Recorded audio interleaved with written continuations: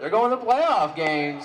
In his first year at the helm, Pat Kelly helped the Bakersfield Blaze get off to the hottest start in franchise history. You know, we're trying to develop winning players, and the way you learn how to win is to play in a playoff atmosphere.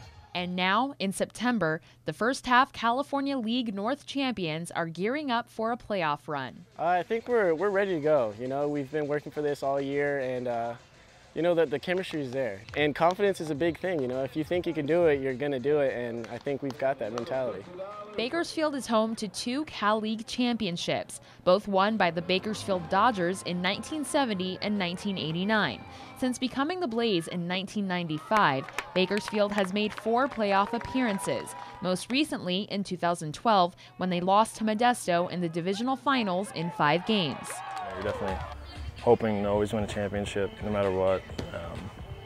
You know, that's everyone's goal from Little League, always win a championship. And as a professional baseball player, we'll certainly be that much better. Yeah, we're one of 2 teams in the Reds organization that is in the playoffs, so it'd be good to win a championship for the Reds organization, and it'd be a good ending to a season.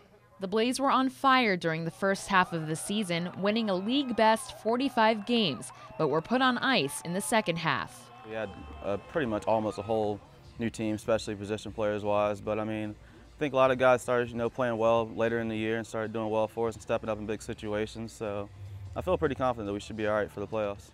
After 5 months of grinding with just 11 days off, it's time for the Blaze to put in work in the postseason, all in the hopes of becoming league champions. We just work into it and, you know, go into it just thinking we're going to win it.